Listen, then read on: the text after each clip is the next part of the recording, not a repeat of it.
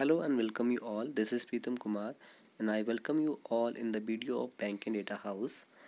And this is about the Reserve Bank of India result, assistant result of 2017 mark sheet of mine, which I am going to share with you. And this is my marks which I get: 23.75 marks in reasoning, 15.25 marks in English, and 22.50 marks in numerical ability, and sum total 61.50 marks out of 100 I will able to possess at that time, because at that time I am just starting my preparation and even not qualified single exam in 2017, because in my first month or second month of preparation I have given this exam along with the RRB clerical exam, which is also there. I can show you the result of this also.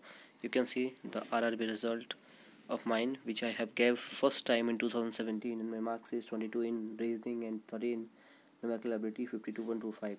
It is happened only 2 or 3 months after my preparation started. So I want to share this with you because I want to show that how time changes and how your hard work is going to change and going to pay for your pay in examination. So keep it up guys, do your hard work, and the time is come when you say that you can do it better, and also you made it for this, and you're going to qualify the examination in very soon. So thank you so much for watching this video, and I meet you in next video. So thank you so much.